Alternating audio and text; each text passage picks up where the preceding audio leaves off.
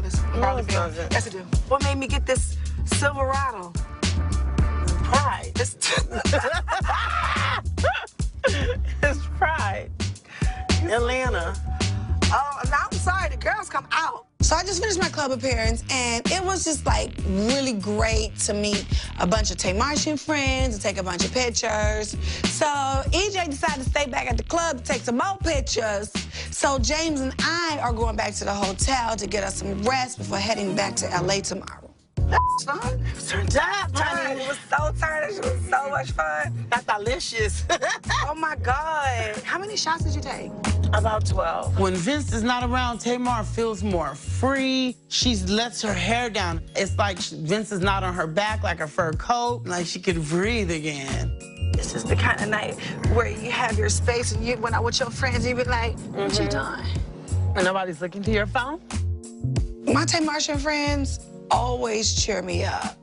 But knowing that when I get back to LA, I have to tell Vince that I'm moving out just to give us some space. It's just hard. Do you think that, like, separating and, you know, do you really think it's a good idea? I do. I think that, you know, everything is, like, spilled over, you know what I mean, to different lanes that it shouldn't be in. Right. And I just feel like in order for us to be great, we gotta, you know, sometimes you gotta step back to jump forward. It's just, it's not okay anymore. Right. It's not okay. It's not okay to, you know, argue as much as we do. You guys are married, but, like, when people are together for so long, the arguments become, like, petty. Yeah. If there is no space, it's a problem. Hold on. What?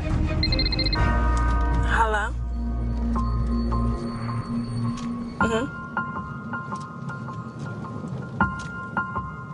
Wait, what?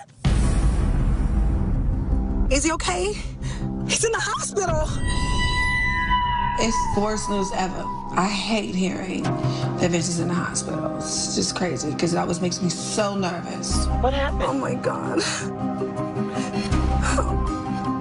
Okay, I'm gonna get on the first flight I can get on. I'm gonna call you back and let you know. What's going on?